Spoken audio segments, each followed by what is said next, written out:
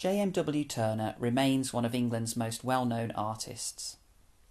The 2014 film Mr. Turner, which detailed aspects of his life, and the opening in 2011 of the Turner Contemporary Gallery in Margate are both testament to his enduring popularity. Turner was born in London in April 1775, and he went on to exhibit his first work at the Royal Academy of Art when he was just 15 years old. He had a long career both as an artist and as a teacher, serving as Professor of Perspective at the Royal Academy.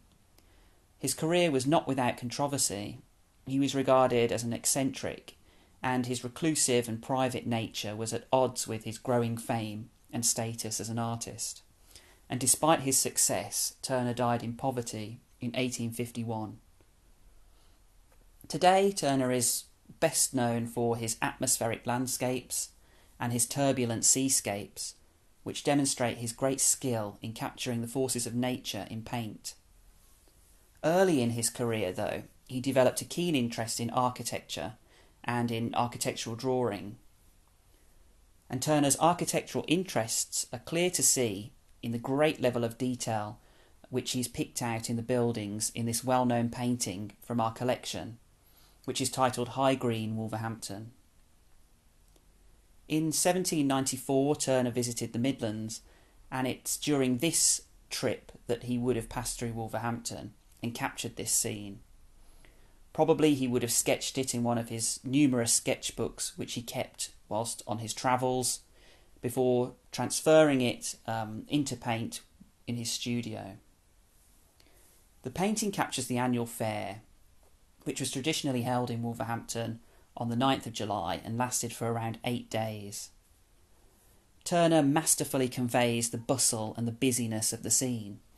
In the foreground we see people playing popular games, amongst stalls selling a variety of different goods.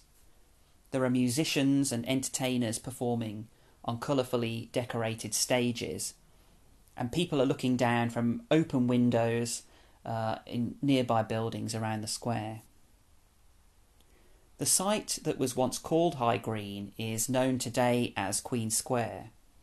It was renamed in honour of Queen Victoria following her visit to Wolverhampton in 1866 to unveil the famous Man on the Horse statue, the equestrian statue of her husband Prince Albert, which still stands in the square to this day. For centuries this area has been a focal point for the city, playing host to busy markets like the one depicted by Turner here, as well as more gruesome events, including public executions.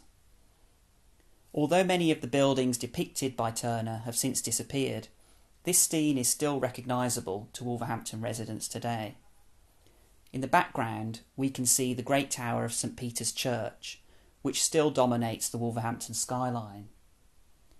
Standing on the high street today and looking towards Queen Square with the church beyond, it's not difficult to imagine ourselves standing in the busy setting depicted here by Turner.